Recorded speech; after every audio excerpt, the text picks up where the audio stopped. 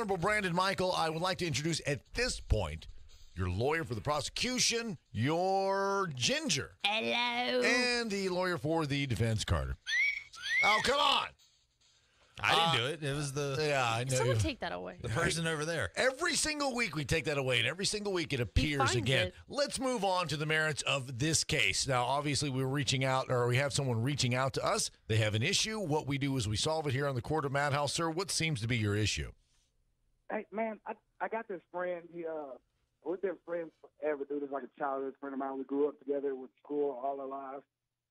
He started talking to this girl a couple months ago. It's been probably like 3 months. I mean, I thought it was just a fling. They swiped right on Tinder. That's why I call it Tinderella. And matched up. It was perfect to go at the start, I guess. Now, things, I guess, are getting a little serious. And he's talking about buying a ring. Whoa, and guys, it's been 3 months.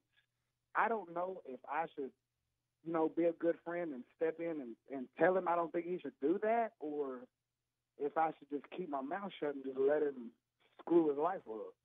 So, I mean, I really don't know I don't know if I need to be a good friend and just shut up and just let it ride out, or be a good friend and step up and tell him he needs to slow down.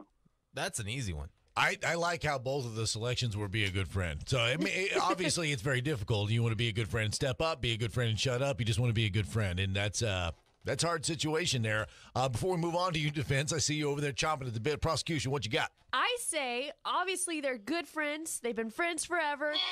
Talk to him. She hasn't even made her point yet. Oh, okay. Exactly. I'll Calm wait. down. I'll wait. As a hopeless romantic that I am, I believe that true love can happen wherever it happens. So at least talk to him. Let him know your thoughts and your Order. feelings. But I just want what's best for you. And if this means marrying her, then sure, go Oh for my it. But at God. least say your piece as the best friend. Let your voice be heard. Defense. Oh, can you be a little more? You're so evil. Wordy than that? Look, I defense? had my best friend back home in college. We lived together, and he had dated this girl, and I knew the entire time she was absolutely horrible for him.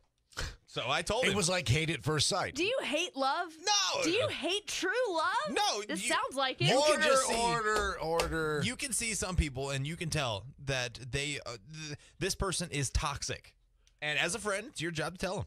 All right, so real quick, though, you're saying, defense, that 3 months, way too soon. Prosecution, you're saying it could be any time. It could be any It could time. literally be a few minutes after you meet. Don't marry Tinderella. All right, sir. Calm down. Let's say that this goes a little bit further.